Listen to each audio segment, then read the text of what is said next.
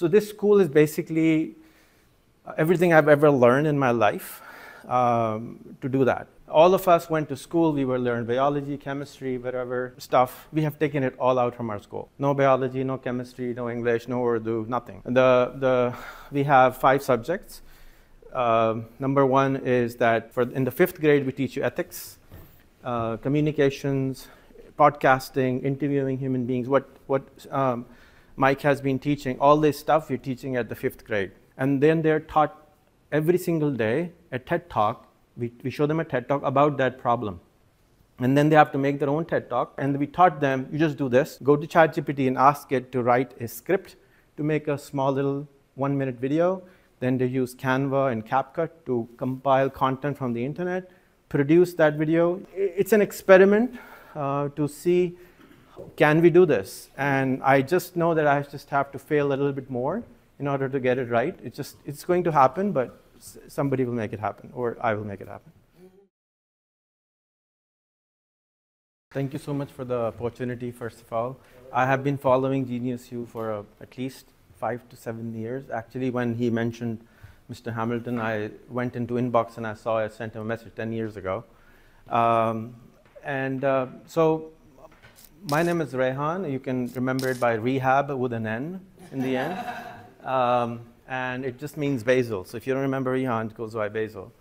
And I have a PhD in failing. I've done 150 businesses in 8 countries. I've traveled to 84 countries. And I was born in Pakistan, and I have a telco business, which I retired from around 14 years ago.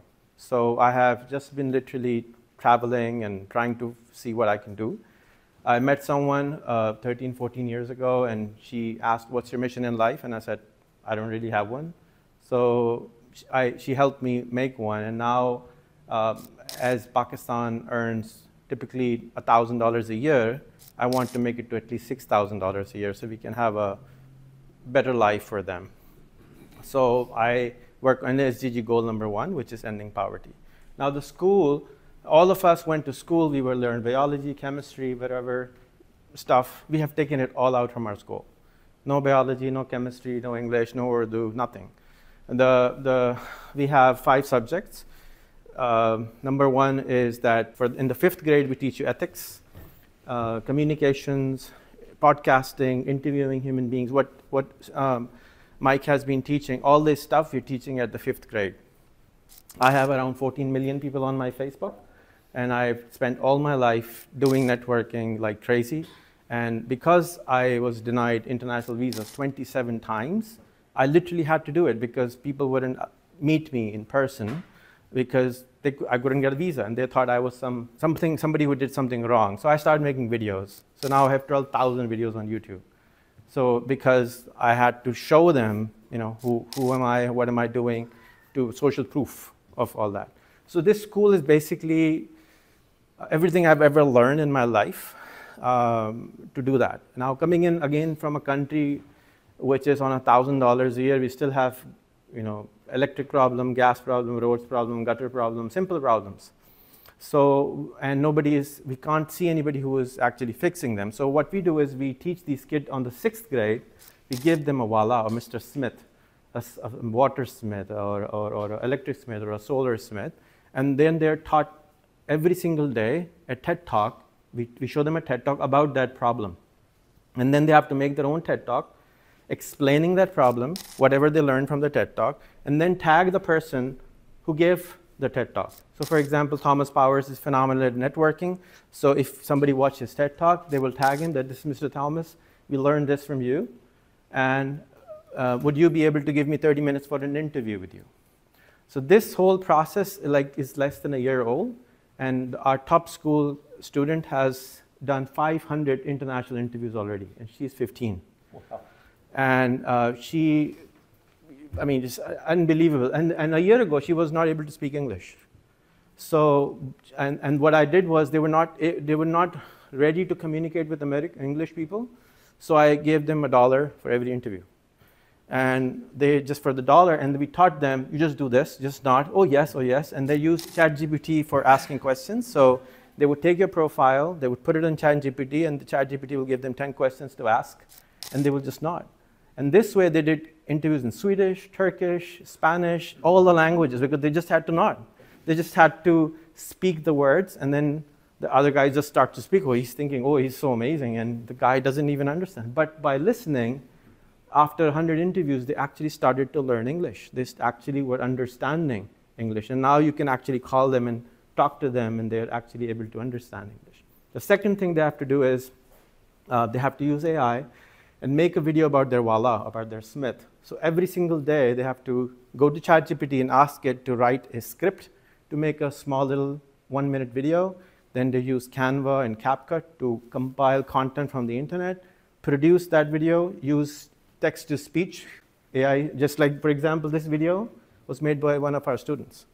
And this voice is not real, it's AI. So this kind of content they can create, not just can, but they do it every single day at 6th and 7th grade. That's their homework, or that's their classwork. And that's 11 and 12. That's 11 and 12-year-older kids, right? And number 3, you saw yoga, meditation.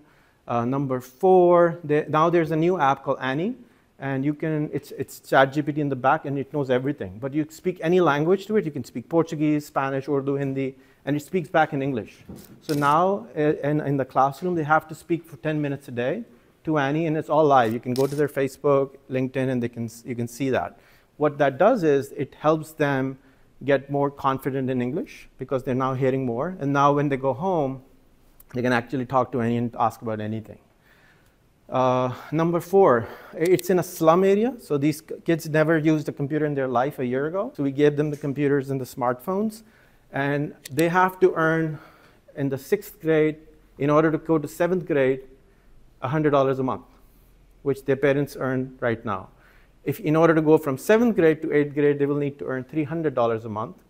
And in order to go from 7th grade to 8th grade, they'll have to earn $500 a month. And then when they earn in the 8th grade $500 a month, they have to start a startup of their Wala, whatever they have been learning for 3 years, start a startup, which we want to help them sell for at least $1 million before they graduate in the 13th grade. When we get them an American high school degree, we don't get them through the Pakistani education system because it's really, everywhere it's really broken.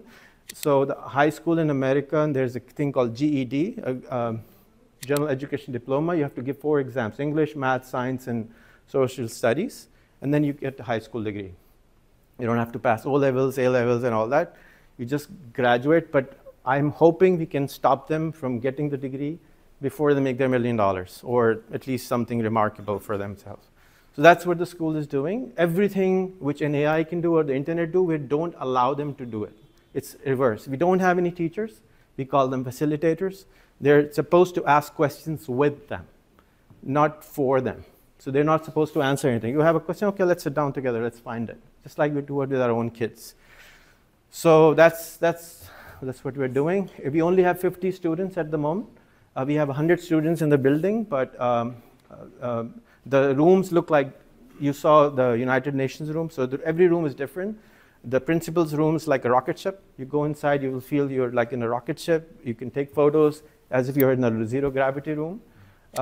Then we have this United Nations room. We have the future navigators room. We have all these weird designs.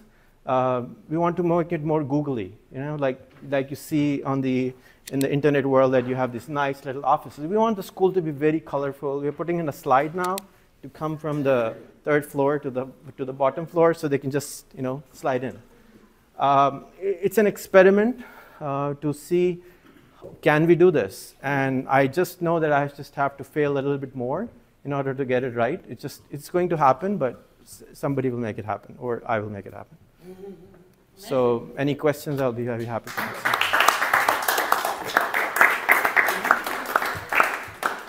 And we have also started online classes. So you can enroll yourself or your kids. Yeah. Second, I would love for all of you to talk to my kids. Like just give them an interview and interview them, and just to experience it and just to see what's happening and to see really if I'm just bullshitting here or there's something actually going on. Yes? Thank you.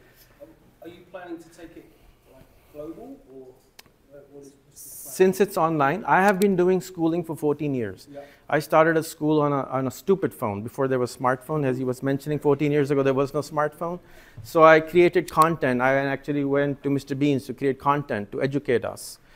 He didn't say yes, so I actually went myself and made funny videos like Mr. Beans on here, so you can watch them, learn ABCD that way, without actually speaking, because the president of Somalia came to me and said, do it for us, and he said, we only have 200 languages or 34 languages. So I said, I can't do it in so many languages.